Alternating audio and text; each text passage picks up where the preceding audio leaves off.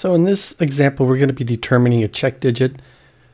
It says the figure shows a barcode for a 7.25 ounce box of Kraft macaroni and cheese. And here is the barcode right down here.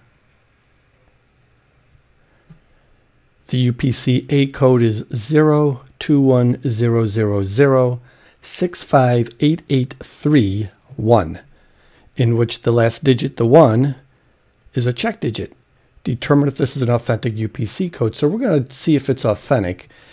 And what the UPC-A does is it has a particular weighted scheme, and that scheme is D sub 12, and this stands for the 12th digit in the UPC code, and the 12th digit here is the check digit. And that's going to be equal to negative 3 times the first digit plus the second digit, that's what these subscripts mean, plus 3 times the third digit,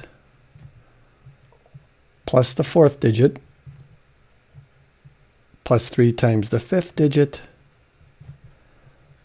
plus the sixth digit. As you can see, it alternates between digits by multiplying by 3 times the seventh digit, plus the eighth digit, plus 3 times the ninth digit, plus the 10th digit, and then finally plus 3 times the 11th digit. And then all of this is modulo 10.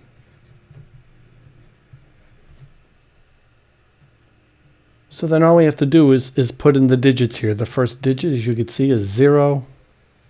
3 times 0 is 0. 2, this becomes 2. 1, 3 times 1 is 3. 0, 0, and 0, so these next 3 are going to be 0. 3 times 0 is 0, and then 0. 6, 3 times 6, that's 18. 5. 8, 3 times 8 is 24. Then another 8. And then 3 times 3, that is 9.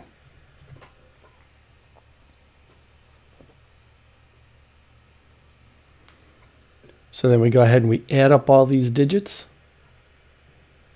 and it comes out to be 69. But don't forget, we have a negative out here. So this is actually negative 69. So we have negative 69 modulo 10.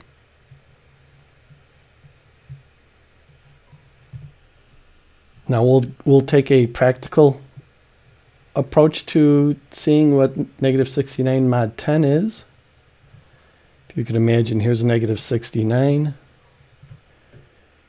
Maybe here's 0. So we're here, we come back 10.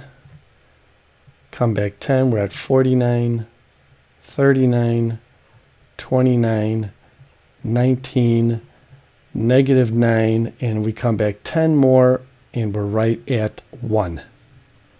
And of course, that's exactly what our digit is. It's 1.